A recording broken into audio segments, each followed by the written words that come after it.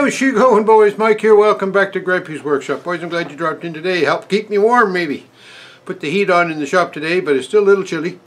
Got a maintenance job I need to do on my Massey Ferguson GC2300. I'm going to take you to the other side of the shop there and show you what's going on. So let's get at her. Alright, for the past 3 years or more, I've been noticing that the steering cylinder is loose. You can see it moving a lot in the two little flanges that hold it in place. I'm going to show you here in the manual what we're dealing with, and then I'll show you the actual cylinder on the tractor and how much it moves. And my concern is it's moving too much, and I don't want it to break down while I'm plowing, so we're going to address that today. That's what the actual steering cylinder looks like.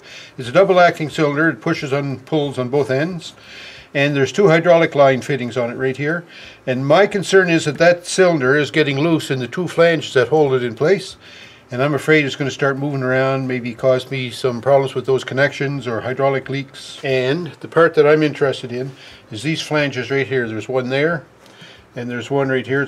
It's kind of ghosted out on the drawing because it's the same as this. Two bolts hold that in place, and that goes in over the end of the cylinder, and between the two of them they secure the cylinder to keep it from moving. So what I'm thinking is the holes inside these flanges are getting wore out, and then the body of the piston now is slopping around inside that. So let's go look at the tractor and I'll show you how much they're moving around there. Alright, there's the cylinder right there, and there's the flange I'm talking about. Two bolts hold that on, and it holds the end or the body of the piston. It goes through this universal joint to the tie rod, and the tie rod is connected, of course, to the steering knuckle, or the steering wheel here, the wheel, and it pushes and pulls and steers it. So I'm going to start the tractor up, and I'm going to cycle this back and forth a few times, and you'll see just how much that cylinder body moves inside this flange.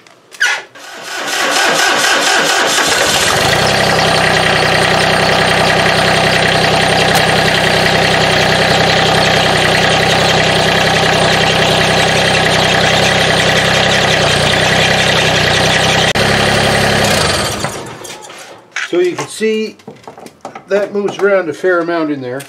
So my plan is to change those.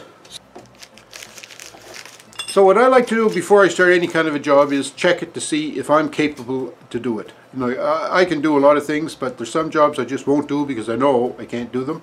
And there's nothing worse than getting halfway done to a job, realizing that all you've done is made it worse, and now you have to button it up as best you can and take it to the repair shop, and the repair shop, well, they won't be happy with the mess you made of the job before you brought it in. So, you know, what I try to do is determine, can I do this?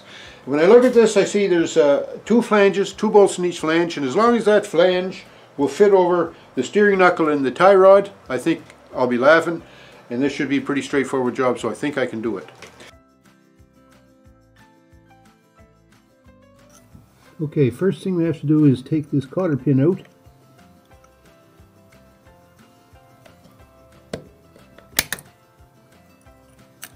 Something like that.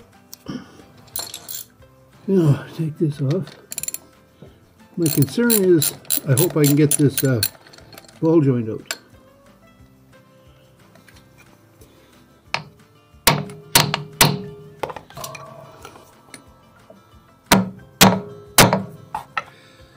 That was what I was afraid of, eh?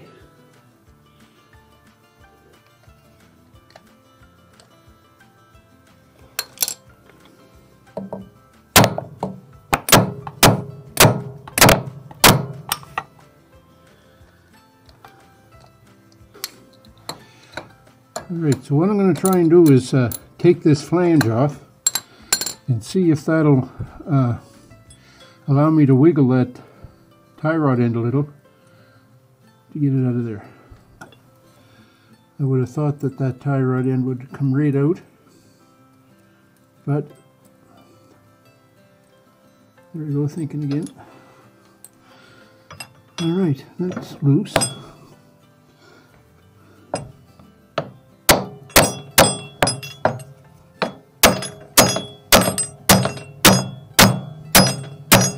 I don't recommend that be the way you remove tie rods.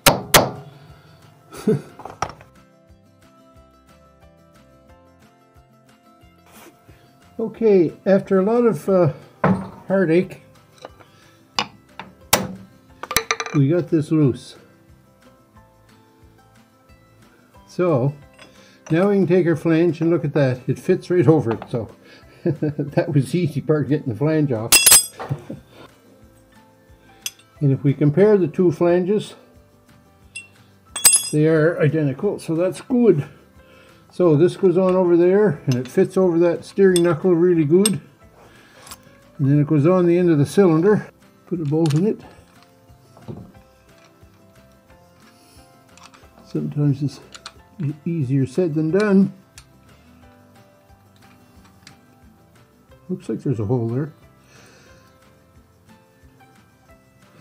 I ended up having to jack up the tractor so I could get a good swing with the hammer to hit the bottom of that ball joint. And I was scared to death that I was going to damage the threads on it. But we managed to get it.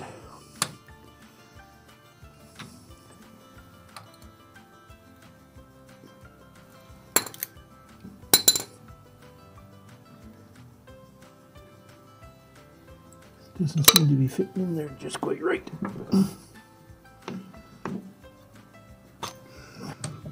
All right. Now we'll try this again.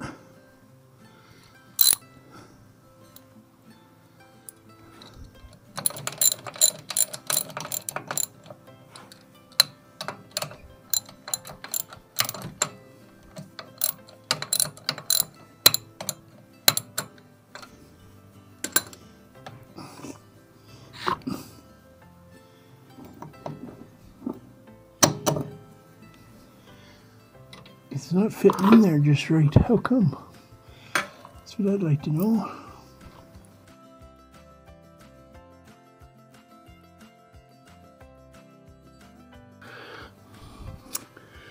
Alright, we're going to try and put this flange on again. Please, everybody, hold your nose the right way.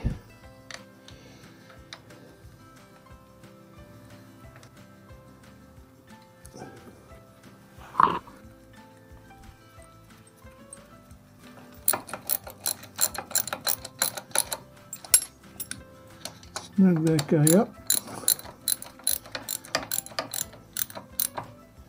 Snug that guy up. Get my ball joint in place.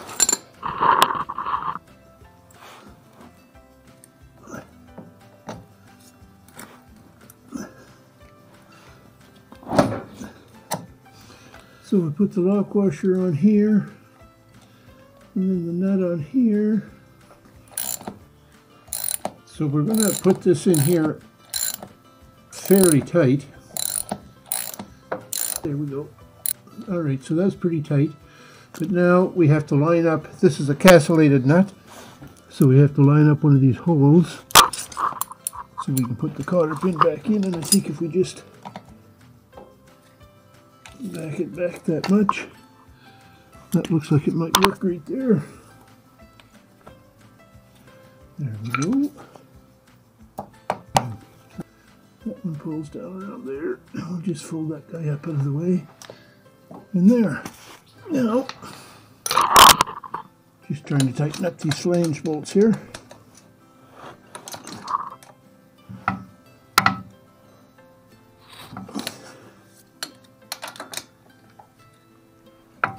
There. Okay, so that's that.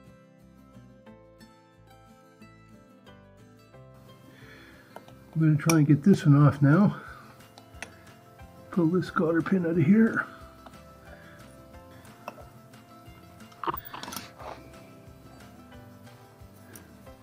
And we'll see now if this one comes off any easier. It certainly wasn't tight, but then again it doesn't have to be real tight, does it? Look at that. Look at how easy that one came out. Wonder why the other one was so hard, eh?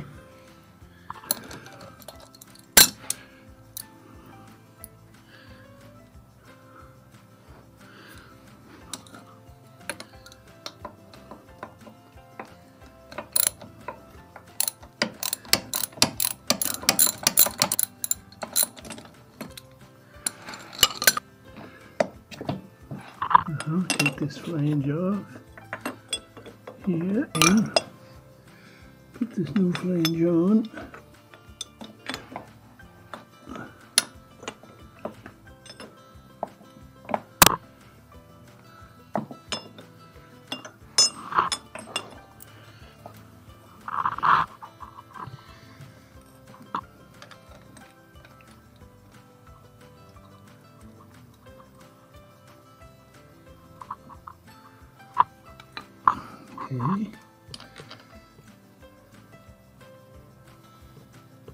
Okay.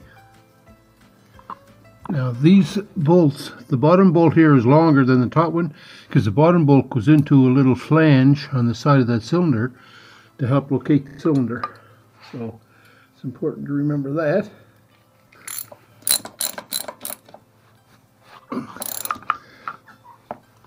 Alright.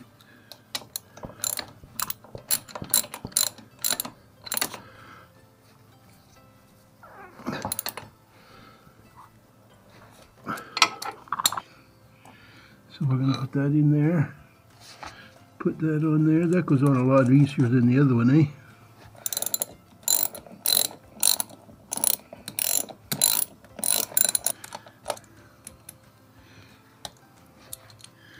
Now we have to line up these holes to get a cotter pin in them.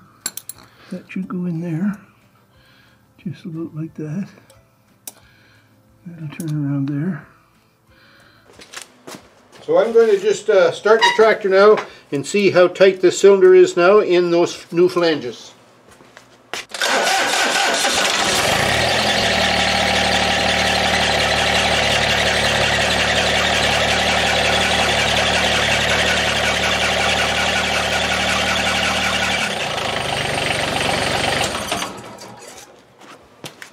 Ah, that's a lot better. I like that.